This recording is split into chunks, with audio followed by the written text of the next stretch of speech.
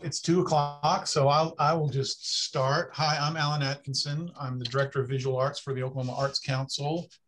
Our ordinary hostess, Jerica, cannot be with us this afternoon, so I am stepping in, and my main function here is to introduce our guest speaker, Deborah Aschheim. She creates large-scale immersive installations, sculptures, and drawings based on invisible worlds of memory, communication, transportation, and information.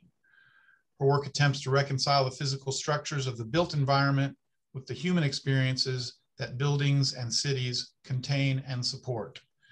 Aschheim received her MFA from the University of Washington.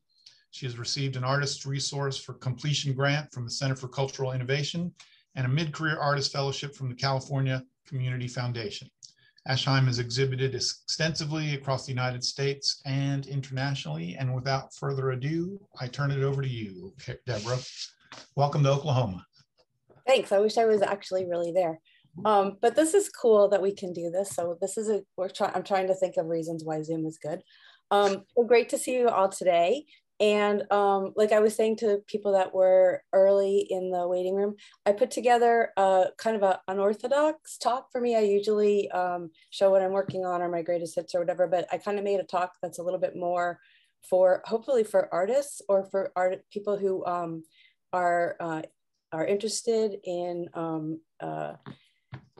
transitioning into doing public art, because I'm very interested in trying to help make public art more inclusive and more user-friendly for artists. So I kind of focused on the transition from studio work to working with fabricators, because that was something that Jerica and I talked a lot about. So hopefully this will go okay, because I'm going to show you guys some stuff that I have never shown anybody except for maybe public art project managers. So here I'm going to share my screen. Okay, great. So this is actually the last exhibition I had before everything got shut down by COVID-19. This is a studio project that I've been working on for a few years. I'm making this imaginary sort of dream city that's cobbled together out of misremembered buildings from around the world. It originally was a temporary public art project for Tom Bradley International Terminal at LAX Airport, where disoriented international travelers would encounter this mashup sort of dream city as they were coming out of the sort of like dreamlike state of a long international flight. But this is at Bethel University in St. Paul, Minnesota. So this is just sort of like for an introduction. And then, come on. Wait. Oh, there we go. And then I also have been making a lot of drawings. I always make a lot of drawings, but I make drawings a lot from community engagement and civic actions that I participate in. So I'm sort of witnessing and documenting history that I'm part of. And I post these. The website that I put these on is at the bottom of the image. It's called neverfacebook.com. So these are from, I think it was November 9th, the day that the election was declared in 2020. These are from last summer, not the summer we just had, but summer 2020. And this is just to give some context. This is a lot of the stuff I've just been doing in my studio lately. But when I first started doing public art, so why is this not advancing? Hang on. You guys can see the images, right? Okay. Yes.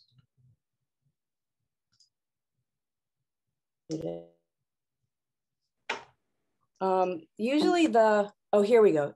Okay, something was slightly different. All right, so this is the kind of installations that I was making. That's probably a little bit more like the description that you guys just heard when I first started doing public art. And the way that it works in LA is you don't really decide to do public art. If you get a individual artist grant from the city of Los Angeles, you automatically get put on this list. And if they, and so they might call you and say, do you want to do a public art project? And you're broke and you're teaching part-time and you're like, yeah, sure, why not? So this was from a series that I did called Neural Architecture. It was a 3-year project. It was a series of nervous systems for buildings. And I was like, how the heck am I going to translate these giant, huge, labor-intensive things that require an army of volunteers and are only up for a few months into something permanent that can be fabricated to last forever and not break? So this is an installation I did at the Mattress Factory in Pittsburgh, Pennsylvania, and it was tiny little pocket televisions, which is something, an antique thing that they don't have anymore, that played fragments of home movies, and it was trying to make the neural structures of my own autobiographical memories visible. And I was sort of done with this project, and I was thinking, well, maybe we can translate something like this into public art. So I'm going to show you just a couple projects. I'm going to sort of walk you through them. So I reached out to I have an amazing fabricator, and the reason he's amazing is I think he's somebody that maybe would have wanted to be an artist if things had gone differently. And he has a big sign shop in Milwaukee, and he mostly makes commercial signs, but kind of like really cool ones. But then he does projects for a few artists. And I think for him, he's not really that concerned with the bottom line. It's more that it helps him stay creative, and maybe I think it helps him be competitive in his industry to do these other projects. So I said, Adam, his name's Adam, can we translate something like this into a public art project? So I got it asked by, and this is the only time I ever did a private commission. I usually only do public commissions, but I got asked by Vulcan Inc., which is the contractor firm that was building the campus of Amazon.com in Seattle, to make something for this funny window space. So it's sort of ideal because it's like outdoors, but it's almost like a museum case. So, sorry, we have an election tomorrow, so it's crazy here. So I was like, okay, well, how am I going to picture the space? So this is my old studio, and I basically taped out the space, and I sort of translated what these things I've been making by hand, could be for the monitors, and I tried to picture it. So this is my friend from across the hall's assistant posing to show you scale, and then I drew it. So this is the plans from the building. And then Adam and I sort of came up with this idea that we would use like flat screen monitors that are the kind that they use in display kiosks, and they're high brightness, so they show really good in the day. And we would translate my handmade things, which were actually made from reusable ice cubes from Bed Bath & Beyond that I shoved LEDs into. So we figured we probably needed something a little bit more solid state than that. And we designed, and then Adam made these models for me in his shop. And then he created a kind of a mold for rotoscoping. And this guy's crazy. This is why I love this guy. And then he built a rotoscoping machine. And so a rotoscoping machine, basically what he did was he made these shells, and then he pours resin in, and then he built this crazy machine that like for 24 hours, it sort of like rotates the shell thing so that it can build up a thin film of resin that creates these hollow forms. And then this is what we came up with. There's feet for scale. That's a big man's feet. These are big. And then we had to figure out the wiring diagram and how everything was going to get power. And then here we are in Seattle, laying everything out and trying to use my drawings to figure out where things are going to go. So you can see these things got sort of big. And then this is the finished installation. So I figured this isn't the first thing I ever did, but this is maybe one of the easiest ones to understand. And we used color changing LEDs, and we programmed it to do different things at different times of day. It's actually the bottom floor of a big building at Amazon, where the programmers write the code that tells the robots what warehouse to go to get your thing that you ordered. I wanted to do something where I got to show you like every 10,000 thing that was bought on Amazon, but they are really proprietary. So we had separate feeds, but I also collaborated with 2 other artists to create dynamic content works that are fed off the internet, and the content changes all the time. I think I put the website in on the last one, but you can see how the reason I want to show you this was like, because I thought that was the hardest part in the beginning. Was taking my studio stuff that I made by hand in a very spontaneous and improvisational process, and keeping some of that feel, but transitioning it to things that could be permanent and coordinate with architects, design teams, contractors, and all of the other like project stakeholders. I think that for me was like the hardest part in the beginning. You can see in the top of this image, I actually went around Seattle and Amazon campus and spied on people from the tops of buildings and made a hand-drawn surveillance video. I think the videos are all on my website. The cool thing about a corporate client was in one of the meetings, they said, well, it's very much about surveillance, because the idea was, it's called Periscope. And the idea was that in the basement of technology buildings, this thing, which is what I visualized the internet might look like, is like secretly gestating. It kind of came out of my neural architecture idea. So some of it, this is looping videos that I created too, from found footage of people doing all different kinds of work going back to like the 20s. Okay, so I'll show you one other project just to sort of walk you through this. I hope this is making sense. It made sense in my head. So as part of neural architecture, I also did a series called Arborization that were kind of like trying to make a connection between the organic environment, like the ecosystems, and then the systems of the body, which could be like the nervous system or the circulatory system, and then the power grid of cities. So this is an installation at the Armory Center for the Arts. It was actually part of neural architecture, that first thing I showed you with the sort of jellyfish-like thing with the hundreds and hundreds of lit up little lamp cells. In this case, I took out the windows of the building and replaced them with plexiglass windows with holes drilled in them, and then this tubing seeped out of the building, and there were motion sensors, and as you walk by the trees, these trees lit up. And this was another time I did a similar version of this piece for Laumeyer Sculpture Park in St. Louis. And so it doesn't seem related, but this is just kind of like the backstory of the public project. I got invited to do a commission for Pocket Greenhaven Library, which was a branch library in Sacramento. And I was like, oh, cool, I love the library. But it turned out I didn't really know anything about the library. Like, I was thinking of libraries as where they keep the books. And actually libraries are amazing. Like, libraries are community centers, and they have classes, and their childcare, and their job training, and their access to the you know, they ameliorate the digital divide, because it's where people can get access to computers that don't have that kind of technology at home. But one of the things that amazed me, because I've been in universities for a long time, was that they used the Dewey Decimal System. And I was used to the Library of Congress system, which is really complicated. But the Dewey Decimal System, it's really flawed, but it's such a kind of a beautiful idea. It tries to organize all knowledge into 10 categories, which is like impossible, right? So I thought that was kind of beautiful. And this branch library was in kind of a suburban neighborhood. You might not really know what it was. So I decided to just basically try to make a connection between what's going on outside of the building and the collections inside. But also I was really in love with the idea of how they build the opening day collection, and the idea that the collection of the library is almost a portrait of what the community is thinking. So this is the data on the library, the most nearby library that had the same kind of demographics as this library, but I actually based my artwork on the opening day collection. And so this is a plant-like form that I imagined based on the 10 branches of the Dewey Decimal System. It's basically just a data chart, right? So anything that there was a lot of got a bigger branch. So there weren't that many philosophy and psychology books, but of the ones there was like a lot of self-help. And so, you know, you can sort of see that over in the corner. The big thick branches are like fiction, which includes like children's books, you know, so there was a lot, and art, because that included all the CDs and DVDs that they had back then, because this is like 2007.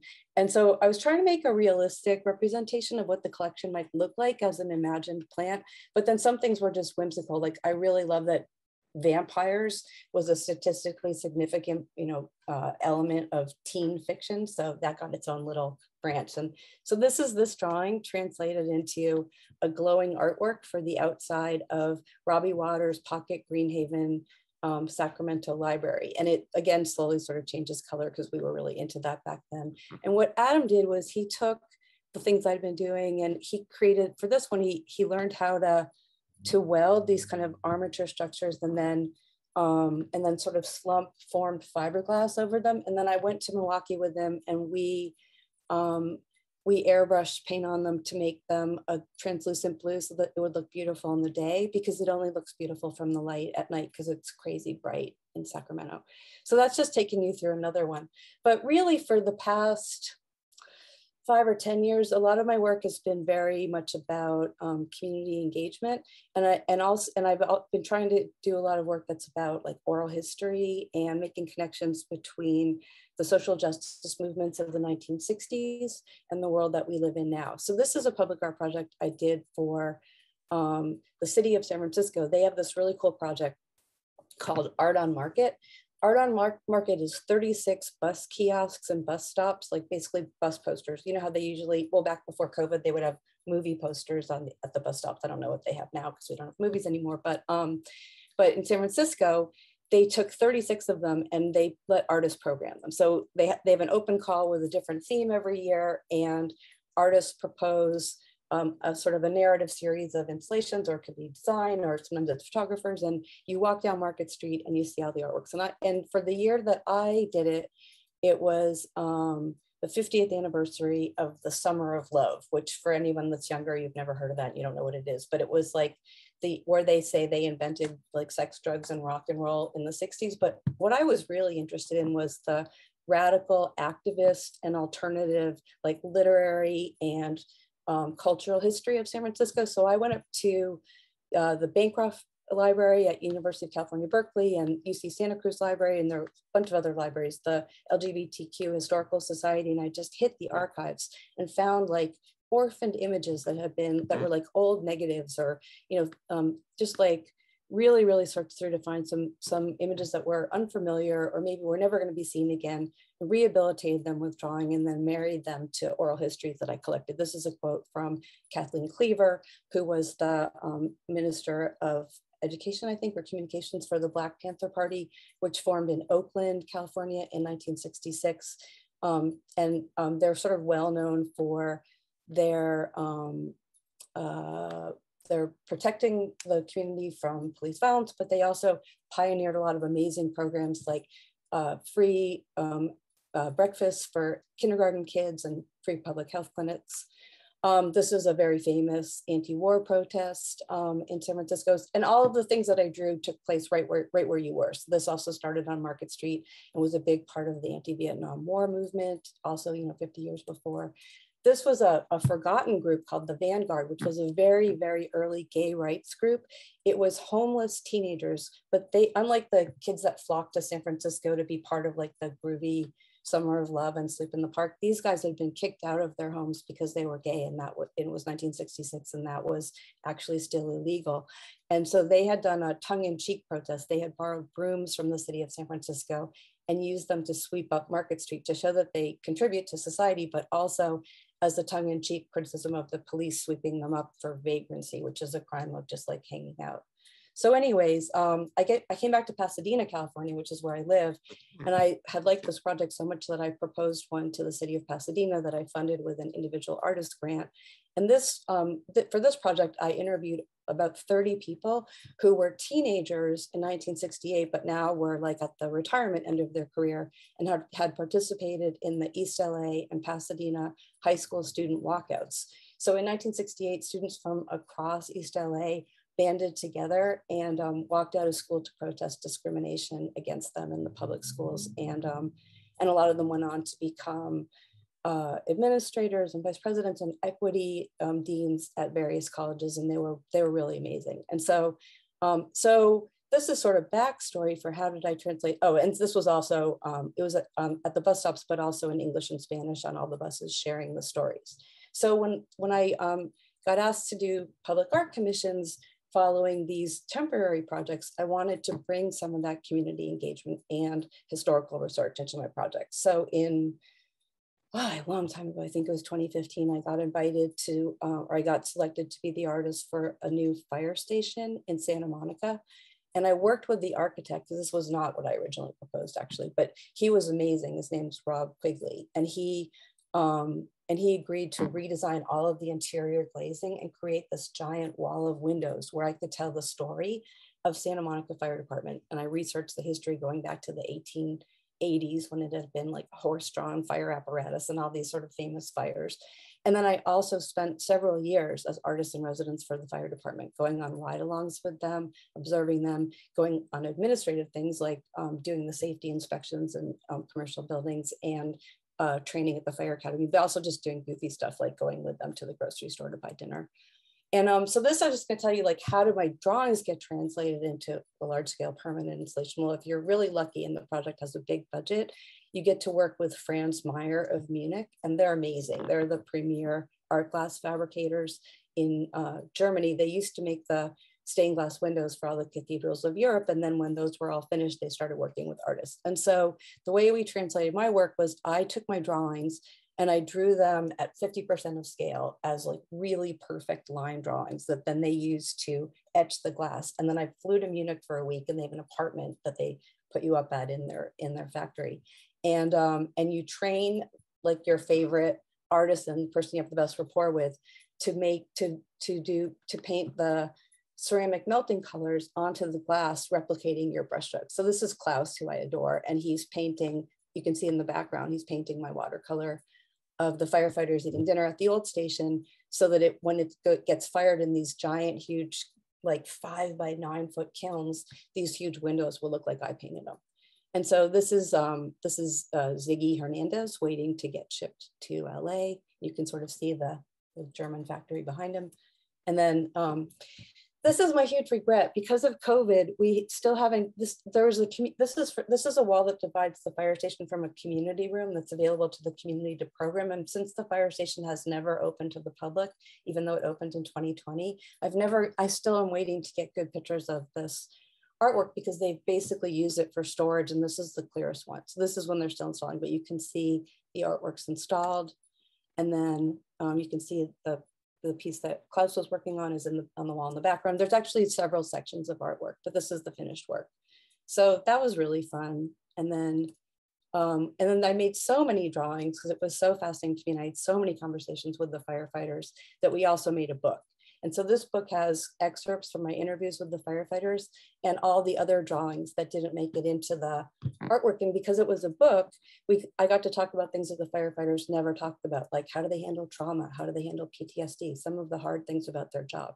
And the thing about this project that was great was it wound up costing more than they expected. So they said to me at some point, if you have more money, what would you want to do? And I said, can we make a 100-page 8.5 by 11 book and just give it out to everybody, all the firefighters, and distribute it to the community through the libraries? And they said yes. And so the other thing I'm really interested in a lot lately is trying to find ways to decouple some of the public art funding from the capital projects and make them available in other ways, whether that's temporary projects that can be really accessible, because not that many people are going to really go into the fire station, and so, or doing print projects or things that you can give away, even if it's only 1,000 people that get the book, because that's as many as we could afford to make. I think it's great for the firefighters, and it's like refreshing and exciting to people to think of public art as something that they can take home and own, and maybe helps reconnect them with the idea that they also own the public building.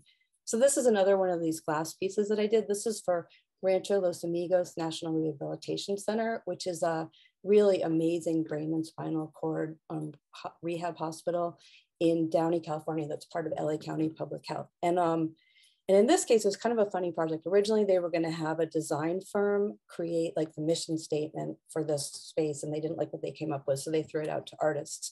And so again, I hit the archives, and I wound up doing a timeline with English and Spanish captions of the history of Rancho, which had originally in the 1880s been LA County Poor Farm, and then it was a polio hospital, and now it's this amazing brain and spinal cord research hospital. But they almost closed it down in 1999 because they said it was too expensive, and the patients had a tent city and a 45-day protest, and they got disability rights activists to help them sue to keep the hospital open. And now it's like a jewel in LA County Public Health, and they have wellness programs, and they have a wheelchair dance program, and it's just this amazing, totally inspiring place. And so, the other reason I want to show you this work was that we brought back the things that we designed, those rotoscoped resin housings for the monitors. We brought those back out of retirement, and we reconfigured them to be wall pieces to talk about Rancho programs. And then I created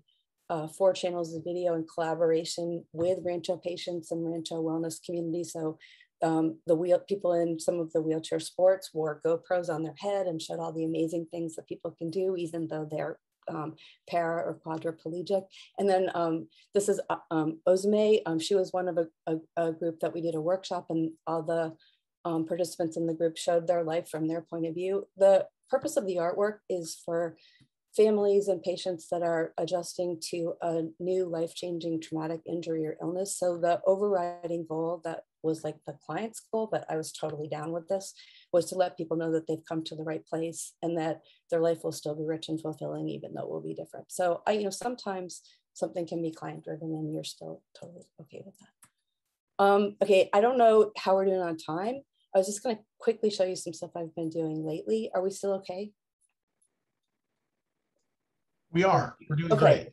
Okay, so this is a public art project that was absolutely not related to a new building. In 2019 to 2020, I was hired through the LA County Board of Supervisors Equity and Inclusion Initiative to be the creative strategist / artist in residence for LA County Registrar Recorder County Clerk. And that is the department that oversees all elections in LA County. We have an election in Los Angeles, in LA, or actually all of California tomorrow. So it's a branch of the Secretary of State, but LA County is the largest and most diverse electoral district in the country. We have 10 million residents. We have more voters in LA County than 44 of the United States.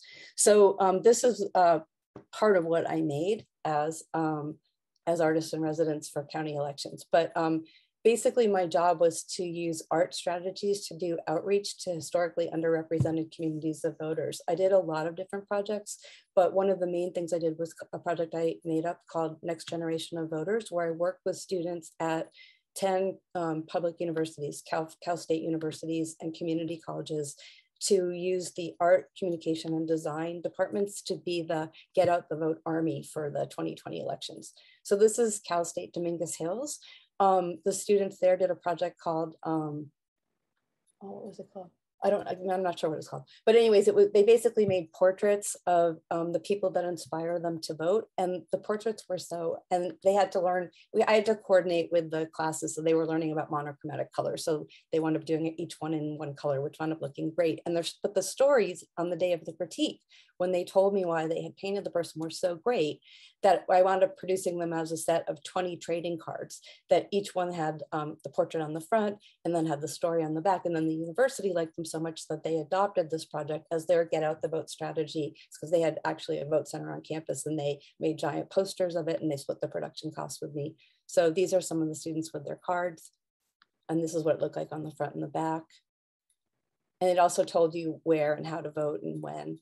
So this was her grandmother, who actually was undocumented. I don't think we put that on the card. This guy was talking about his dad, who came from, I think it was from Iran. Anyways, they all had the stories of why they vote.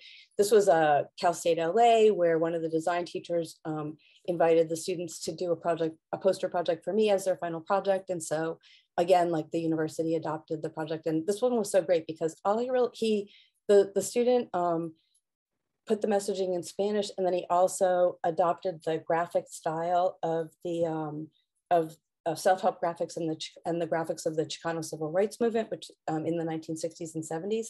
So these posters spoke to everyone, but he wanted to give a particular shout out to the Latinx community because he was distressed at the undervoting of the Latinx community. Yeah, anyways, they were great. This was Cal State Northridge. These guys were like, we're punks, we want to do events. This was before COVID. So they made stencils and they would airbrush them right onto people. And then they would just show up at every other event, like the gallery or home opening or homecoming. And then anybody that was willing to, they would just stencil these pro-voting slogans right onto people's clothes. Or if people didn't want to sacrifice their clothes, then they could have a tote bag with any one of the designs. And then I just did this like at every single school until the election finally was. This is Compton College, where they had literally no resources. We just did sumi brush painting. And then I also did a project called 365 Days of Voters, which actually wound up including over 750 people. And when COVID started, I transitioned this to a social media project, but it's basically 750 people that I met, and that they told me their reasons for voting. And then we posted them on Instagram, and you can see that this project, if you go to @365 Days of Voters, along with the reasons why everybody voted. And I tried to reach out to every community that I could, and then people were reshared on their social media to try to be influencers to get other people to vote. So I also still did a lot of in-person, very COVID safe in 2020, because there were some groups I wasn't going to reach otherwise, like this young man couldn't vote because he was, at the time you couldn't vote if you were on parole. I think now they've changed that law in LA, but I work with Homeboy Industries, and he wanted to talk about how he was really eager to get his voting rights back. I went down to food banks in Compton because I wanted to make sure I represented people from low wealth communities. And this was a homeless guy from Echo Park who wanted people to know that you can still vote if you're experiencing homelessness. at least in LA. So since I have a good relationship with the bus company from doing all these bus projects, I partnered with the city clerk in Pasadena, and we put the posters in English and Spanish on the bus to try to reach out to people that maybe weren't in my social media network. And then the last thing I'll show you really quickly is, as part of my going around to get out the vote, and these drawings are on Never Facebook, I met families who were impacted by law enforcement violence, and they were out trying to reach out to voters because they wanted to get support for a progressive district attorney that was running last year. And this is the family of Anthony Vargas. And I wound up partnering with this group as part of LA County Department of Mental Health, We Rise Mental Health Awareness Festival. They wanted to commission projects that were about the intersection of mental health and social justice.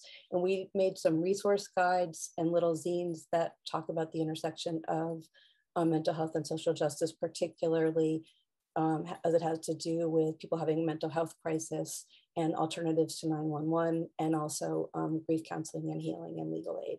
So these zines told stories from some of the families impacted by law enforcement violence, alongside drawings that I made.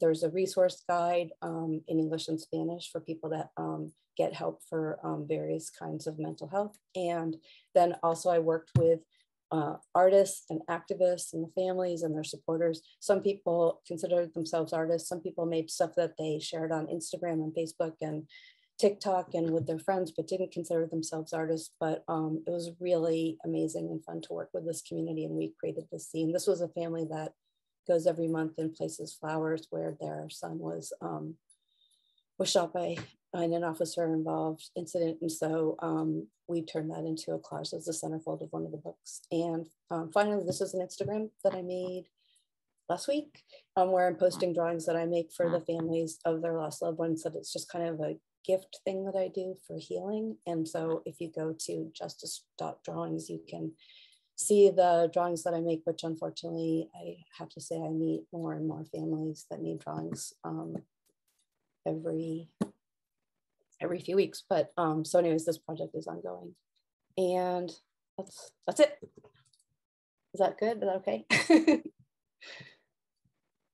That was faster than I thought, but I hope that was all right. You brought it home early. I know. I think I get so worried on Zoom that I had one Zoom thing where I talked over someone else's time, and I've been so traumatized from that I think but let's have more questions then. Yeah, I think, gosh, so much great content. I know we're going to have some great questions. So let's just open it up. And I'll start. I want to know more about the hand-drawn surveillance video. That phrase just like grabbed me. It's like, ooh, I don't know what that is, but I need to know more. All right, so what I did was I actually went around the world, now that I'm remembering, and I started drawing people from the top of parking structures, and just from like, once I was at like the opera in Berlin, and I was just like on the second floor balcony, just all these places. Well, I didn't draw them there. I just took pictures of them and drew them. And somehow people like hand-drawn surveillance doesn't creep people out the way that photographic surveillance does. So there seemed to be something weirdly humanizing about the fact that it was filtered through my personal sensibility. But the other thing is this was sort of like still in a little bit of a more of a kind of post 9/11 era. And so I was just shocked that nobody ever stopped me. Like other people would come with me sometimes and they would be like, well, you could be taking these. I mean, I did it at LAX Airport, which is a major security target. I did it at Bob Hope Airport, which is the goofy name they gave the airport in Burbank. And no one looks up. So that was sort of interesting too, But I mean, I can probably show you it. I'll see if I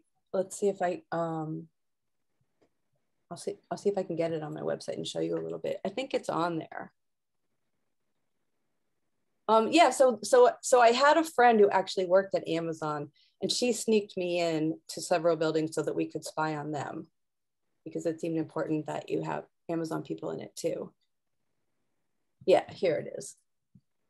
Let me go back to sharing. So this was actually a project I was already doing, that I had sort of been doing for a couple of years. And all of the video in the Amazon piece, like one friend did a piece about this guy, Josh Rosenstock, who's this great artist. He made one of the videos for me. He found unsecured webcams around the world. Some of them were on purpose, like watching the baby panda get born. And some of them were just not password protected, like UC Berkeley science and computing labs. And he made this piece that if you go there and you see it, it makes these time-lapse videos from the unsecured webcams, and it scans around the world, and every Monday it restarts. And so they get longer and longer and longer, and then they reset the next week. This other artist that I collaborated with, Dara Byrne, he's from Dublin. I met him when we were both working on the Microsoft SenseCam, which was this experimental camera from Microsoft that you wear around your neck. He wore that also all over the world and created this infinite loop that constantly reshuffles, that seems to be this long walk that goes on forever through all these cities. Yeah, everything in it was sort of, it was this idea of, because it wasn't public art, for some reason, they were very hands-off on my content. And the other thing that's interesting about corporate commissions, although I'm much more comfortable working in the public realm, or I mean with public agencies, is they don't have a 20% rule. So usually for public art commissions, the artist can only get 20%, and it's more like making something for a gallery. But yeah, so this is like the opera in Berlin. Nobody looks up. That's what I've noticed. But see how this would be creepy if you saw the photos? Yeah, it is interesting how much friendlier Big Brother seems when he's working with a ballpoint pen or whatever your drawing tool is. Yeah, yeah. It's like a fine point, something or other. They're just like, I think they're maybe ink artist pens. Yeah. So you can, well, I saw it was spent too long ago. Yeah, this is from the High Line in New York, looking down on Manhattan.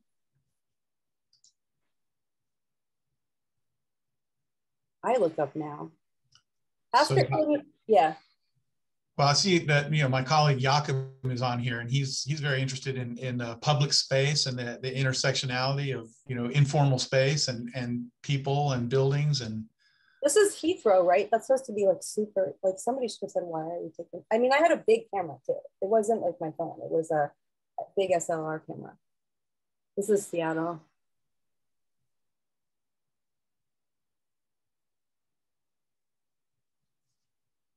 So one of the things that I'm really interested in doing is trying to not have any assumptions of what public art should be. And, so in this case, I mean, I don't know, it was different because the conversations with Amazon were different. Like basically they fly you up and they put you in a really, really fancy hotel, and you're not competing against anyone. Like if they don't like your idea, they pay you to do another one. So it was a little bit different, but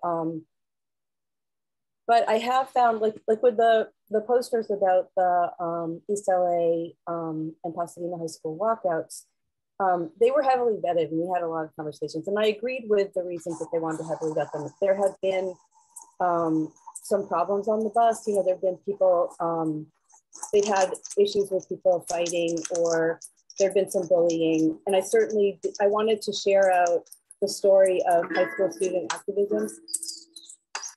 Oh, that must be something that's still on. Sorry about that.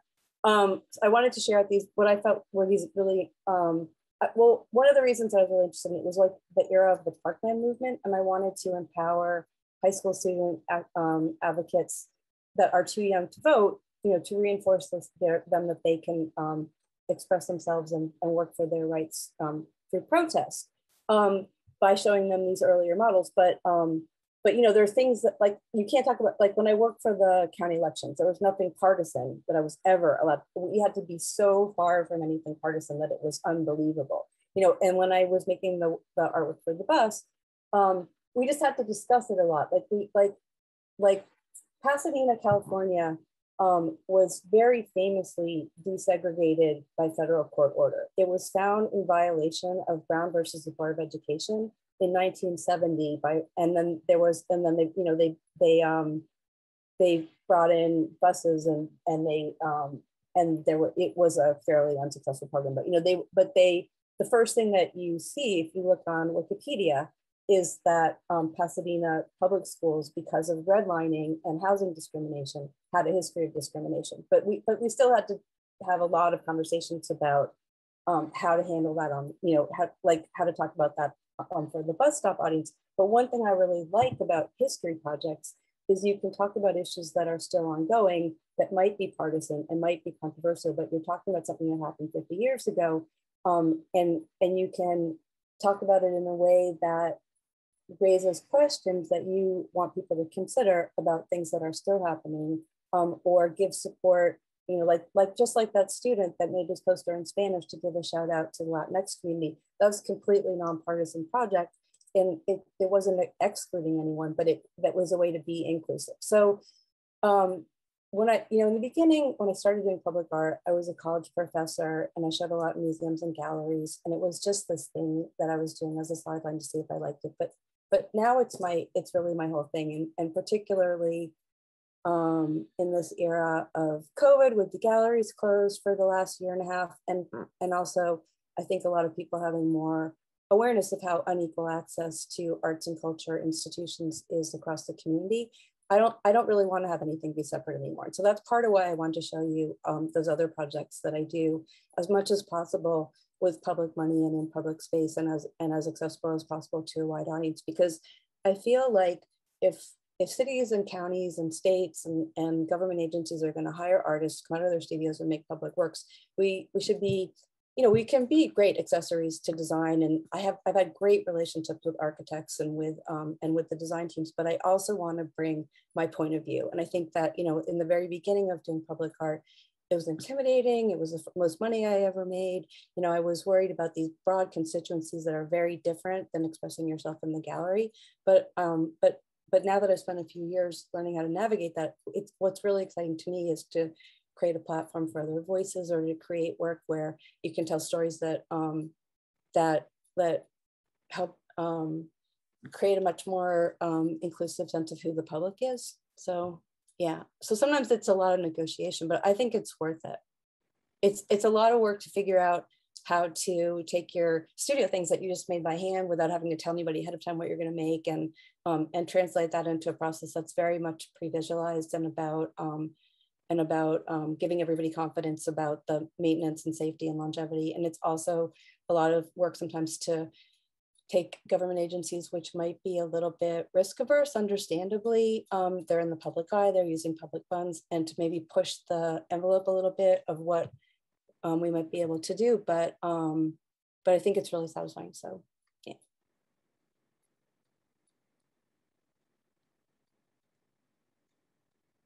Any other questions? Inviting other questions, please. Oh, I didn't look at the chat.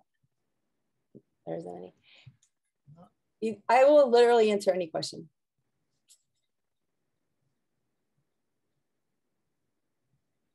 I was struck, just, it seems like there's a kind of the same spirit at work in the neural architecture and all the way down into the voting art project, that it seemed to have this kind of, there were like these central nodes, you know, with the individual that then made their artwork about the person that inspired them.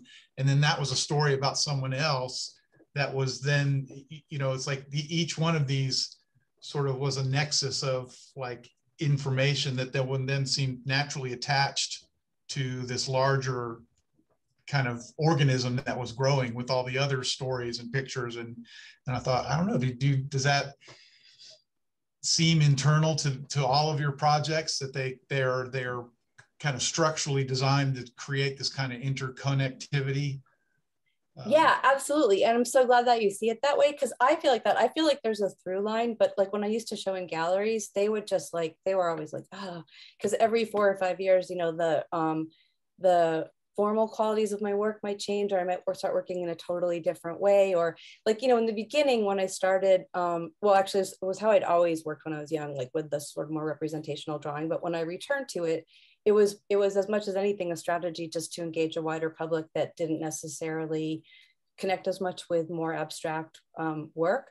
So I see it as all related, but yeah, like I think on the surface it might look different, but that's how I work with communities too. Like if I have a project right now that I'm doing in Raleigh, North Carolina, that's got a huge community engagement element. And it's exactly what you described. I try to meet a few people that are like the human nodes, you know, that are like influencers and connectors. And then they introduce me to more and more people.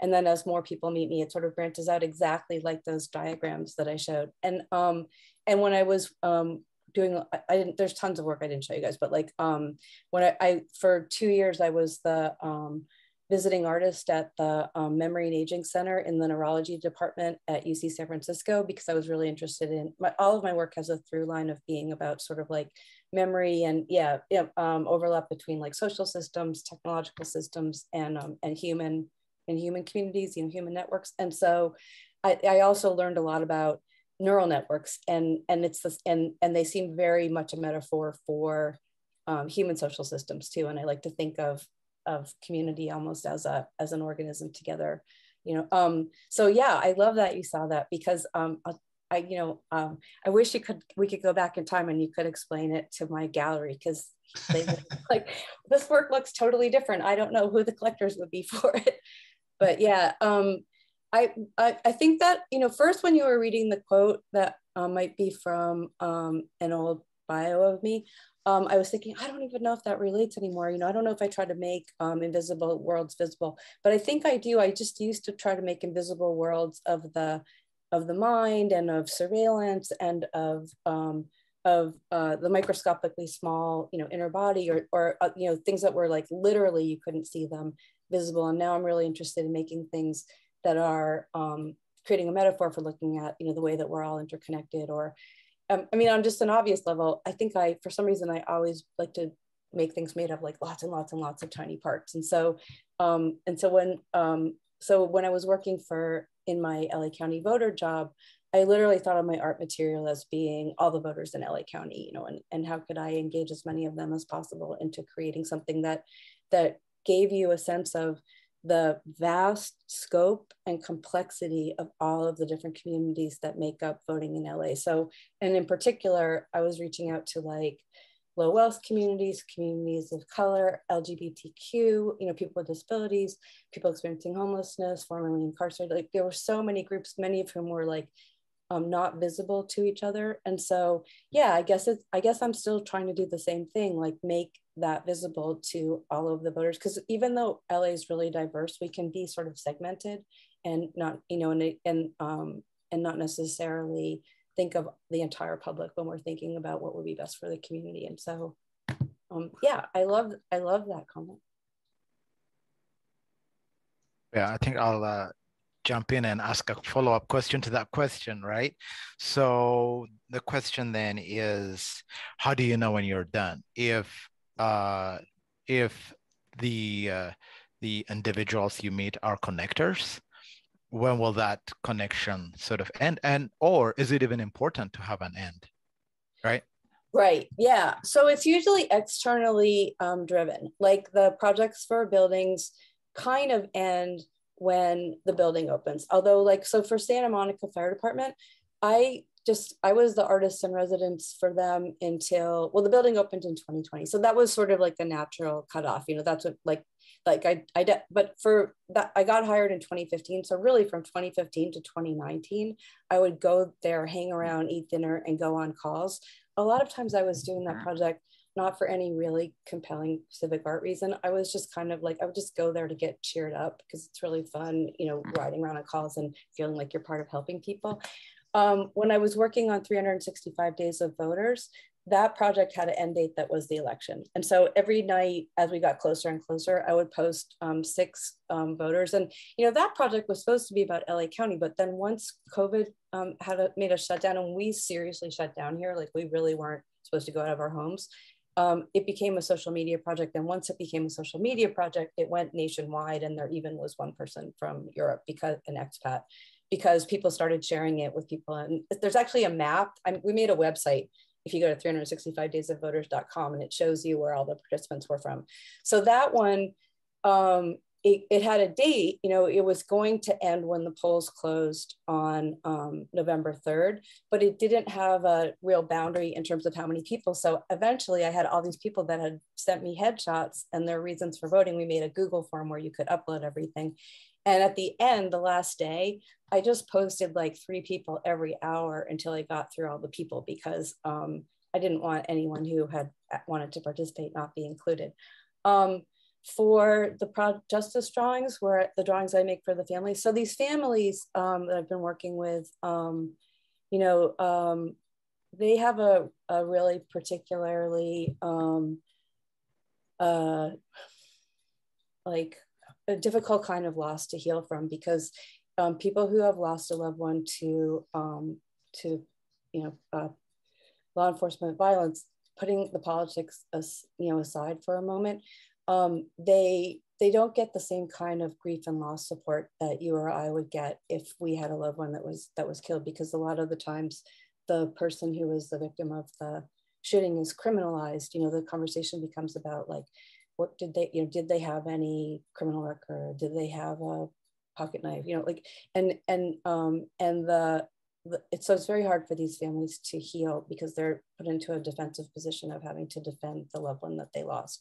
And so I've been making these drawings for them that separate the person from the terrible thing that happened to them, and are just like showing them as this beloved, goofy, relatable, silly, strong, vulnerable person that they were. And I give the drawings to the families as a gift, because often, a young person in the middle of their life, they don't necessarily have even good photos of them. They might just have really low res, small pictures from an Instagram feed, and it just gives them something they can have to hang on their wall. And when something like this happens to a family, they're just in shock and they're disoriented. And it may be like one grace note is that this artist gives you this handmade artwork and for free, and and you can post it, you can make t-shirts of it, I give them all the rights. And so that project, I would love to say there's an end date for it, that I think that in 2022 I won't have to make drawings for them anymore. But I don't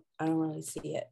I've drawn I've made drawings for 18 families, and I keep meeting more families.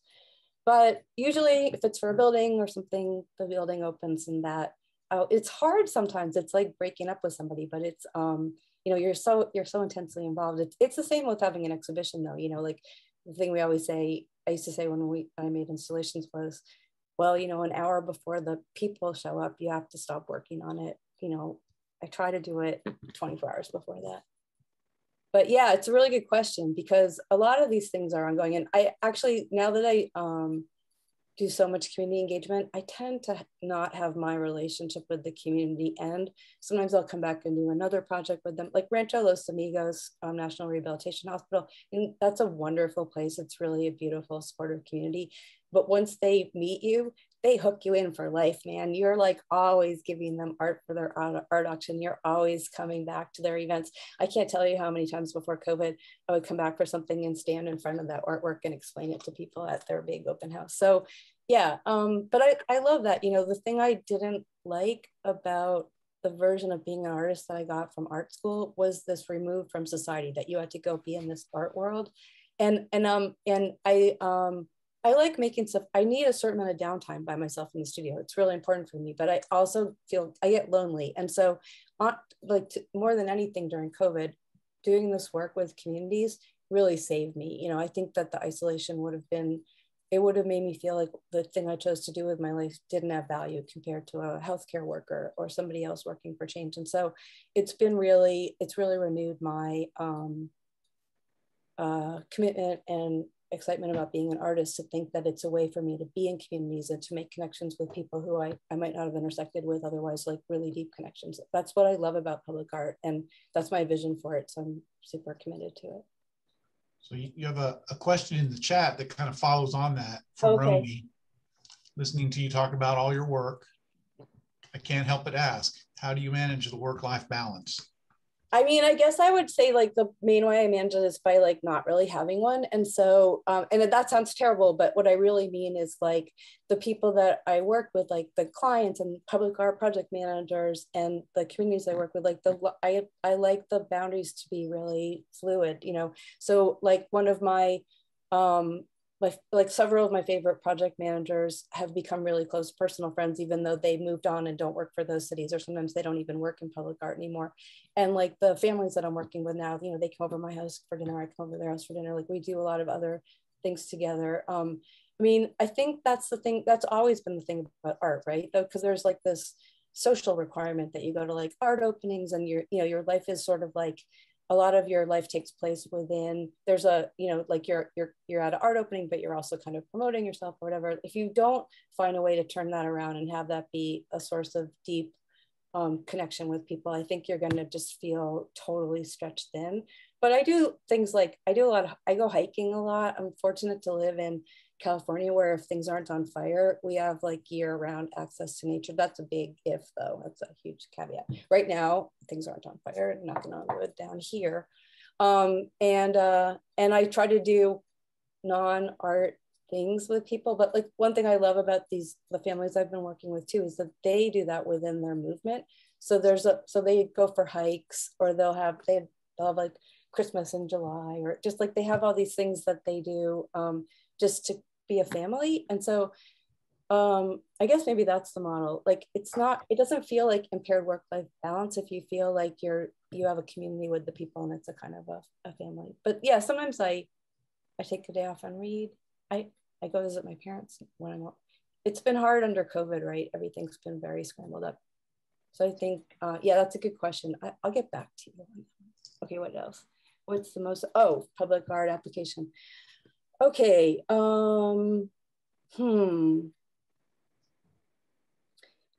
So I don't really know, except for the times that I'm asked to be on panels, what's the most important element of a public art application, because I'm usually on the other side of it, pounding on a door and being confused about why it sometimes opens and sometimes doesn't.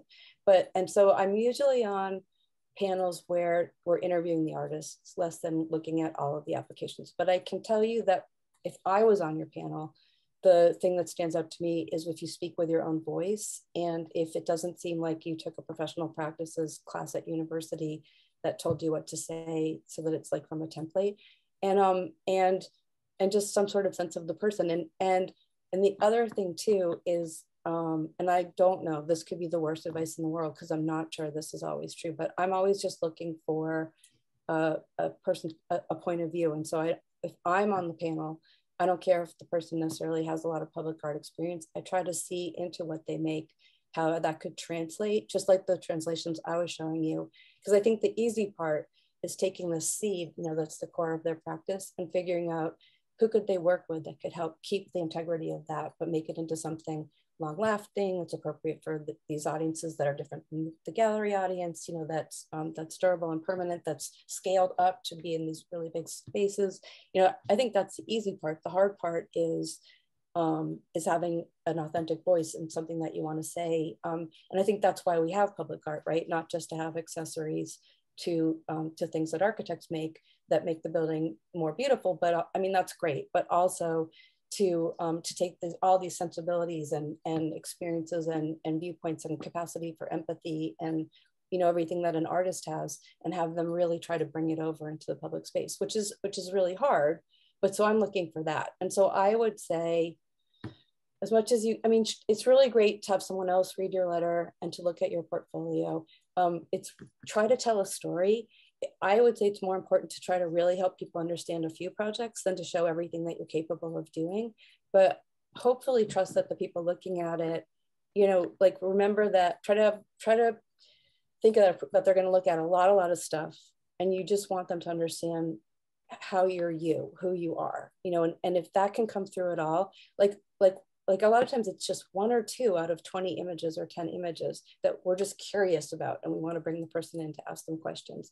And sometimes somebody will propose something, and we've given them the commission, and we say, like, we like you, but we don't like that. And that's not even what we have. We asked them to make something else, but we just saw something. And so it sounds like really dumb, like up with people, be yourself advice, but I don't have any better advice, because I always vote for that, always. And if I feel like they're sort of like a design firm or a wannabe architect, and they're looking for like the cheapest way to make something that ticks all the boxes, I vote vigorously against it, but I'm not on all the panels. Sounds like great advice to me. Can I just add on to that just a little bit, and just listening to you say that also eloquently, like the other benefit to trying to be so authentic and so yourself is that if you get it, you'll be proud of what you did because you did something authentic. And if you didn't do it, at least you didn't compromise your values in losing opportunity. And I'll even emphasize that more because these public art projects, they're just like a black hole that sucks up your whole life. I mean, every project really is going to just totally dominate your attention and your energy for like 2 to 5 years. Like by the time you finish the project, you can't even remember when you weren't working on this, you know, and there's going to be some parts that are so stressful because like something's going to change about the building and maybe they have to move your piece to another place. Like all this stuff is going to happen. So you better be making something that's really worth it to you. Like I think in the beginning, I didn't think of public art as my real work and my studio work was my real work because the art audience was maybe like my real audience. And granted, I can make something formally innovative and the art audience was sophisticated enough to understand exactly what I was going for. And I can put something in a gallery space and that's this controlled space where you're not going to be taken by surprise. And, you know, you can be much more controversial. You can be much more opinionated in that space because it's kind of like got these quotation marks around it. You know, you already understand that the person's talking from their point of view. So in the beginning, that freedom made me feel like that was my real work. But later, as I got more engaged with public art, you know, this idea of having access to like the 90 or 80% of all people that don't go to art galleries and museums made that feel more like my more work. Like that audience was more exciting to me than having a higher chance of knowing that I would be understood within the gallery. But don't kid yourself, like you're only going to live for however many years. You only get to do so many projects a year. You better be really, really invested in this and you're going to have to fight for it. So you don't want to propose something that you think is just something someone else is going to like just to get the money. Because by the end of the day, even though it sounds like a lot of money, it's not that much money. It might be spread over 3 years. It better be your real work. You want to have it in your portfolio. You want to be proud of it, to talk about it. It's going to be there when you're dead. So you better really, it better stand for you. That's what I kept thinking of with the windows for the fire department. I was like, you know, because they would say like, why'd you choose that guy? Or why'd you choose him? Like, you know, this guy doesn't like him because I drew real people, right? And I was like, you know what, you guys, this is going to be there when we're all dead. And so we don't have to worry about that. You know, nobody's going to remember who these people were. But that's intimidating, right? So you better, yeah. I mean, we've arrived at the witching hour. So yeah. I think that's actually a great summation. You know, it's like, remember, this is going to last after you. So if it's not reflecting who you are, what's it for, right? At this point, I'm pretty old, so I always just think of you get up in the morning, right? And this is your one and only life. And so make your mark, you know, and try to do something valuable. Well, thank you so much for joining us today. It was great having you. And hey, we hope to see you in Oklahoma again sometime. I would love, I haven't been for a while. I'd love Oklahoma. I would love to come back. Well, it's time to come back. So let's find a way to make that happen. Thanks to everyone else.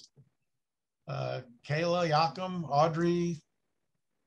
Oh, anybody that might want to ask any other questions, or if they were shy, or if they just want to ask like something specific, like the name of, you know, the glass fabricator or something, you can email me through my website, deborahashheim.com. Awesome. Okay, I'm going to end the meeting now and jump to my next Zoom. So okay, have fun.